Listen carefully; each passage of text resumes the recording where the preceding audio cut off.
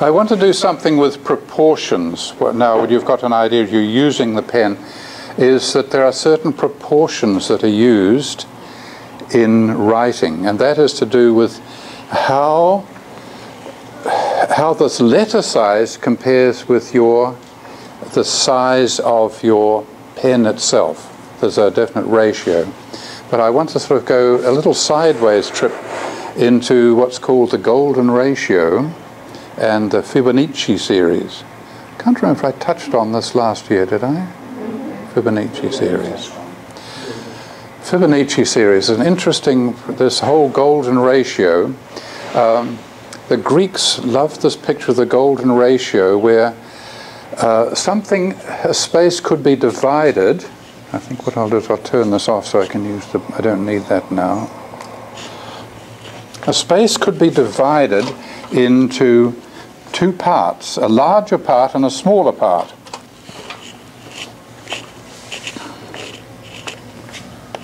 You could have a space like that, and you could divide it not in half, but so there was a big part,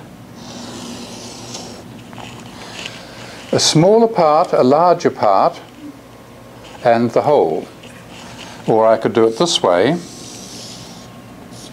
a smaller part, a larger part, and the whole. I'll do it upside down.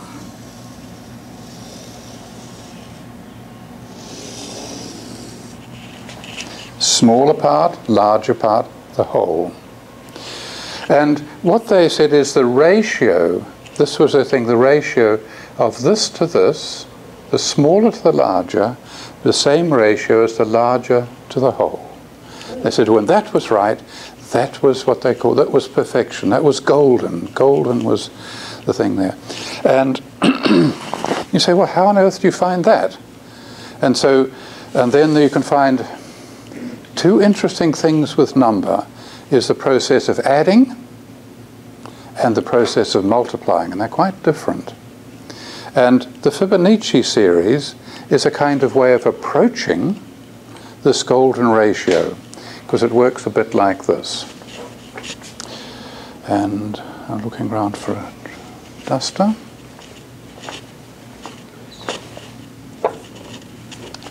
No, I'll do it over here. I'm just going to write some numbers up. 1, 1.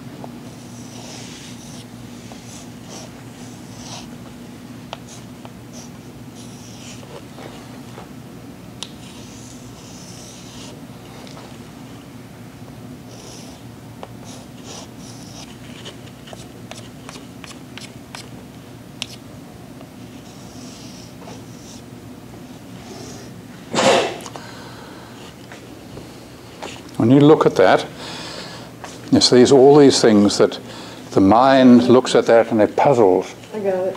Got it. What's happening? What's happening? Well, you're adding the first two to make the third. I mean, 1 and 1 is 2, 1 and 2 is 3, 2 and 3 is 5, 3 and 5 is 8. Brilliant. She's got it. Well done. You see that this process, that anywhere I take here, this is not actually smaller, it's the same, but they come to make the whole of 2. Here, this was like if I said 1 and 2 and 3. That would be a sort of a bit like that, but it's not a golden ratio, but it's a first step towards it. Because if I said, what's the ratio, I'm talking now with these ones here. 1 is a half of 2, but 2's not a half of 3. So it isn't quite working. You know, you need to sort of look to see that. And so if I was to say, now I'm just trying to think how I could put this.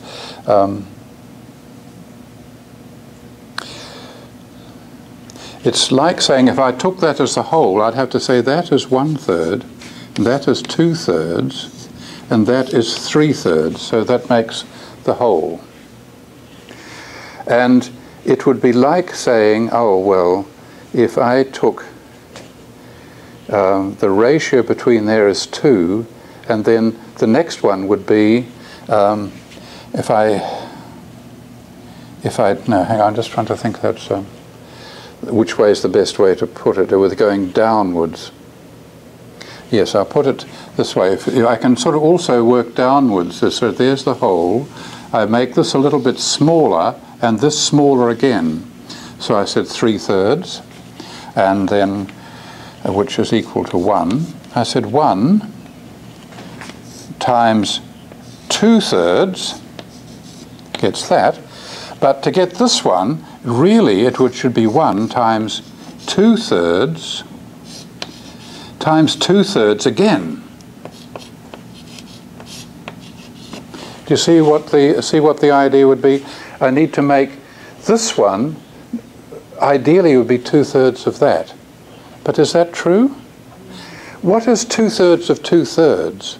You see, this is where this needs to be at least class 4, whether you're working with fractions. 2/3 of 2/3. 2/3 of 2/3 is, anyone know? 4/9, isn't it? So this would be, say, that would be 4/9. And 2/3. How many ninths is 2/3? 2/3. 2/3 out of 9, it would be 6 out of 9. So this would be 6 out of 9. If I add those together, that's 10/9, which is equal to 1 and 1/9. It's not quite right. It's 1/9 over when I go that way. And so then I go say, right, well, let's move up this one, see if it gets any better. Let's try 2, 3, and 5. I'll do it from this one.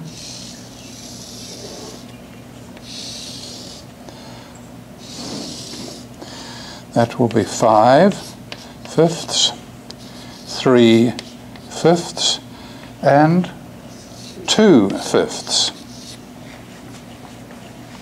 Now, that's equal to 1. This is 1 times 3/5. What would this need to be is 1 times 3/5 times 3/5 again. If that was going to be a golden ratio, then that would be, I need to move that one out of the way. What is 3/5 times 3/5? 9 over 25.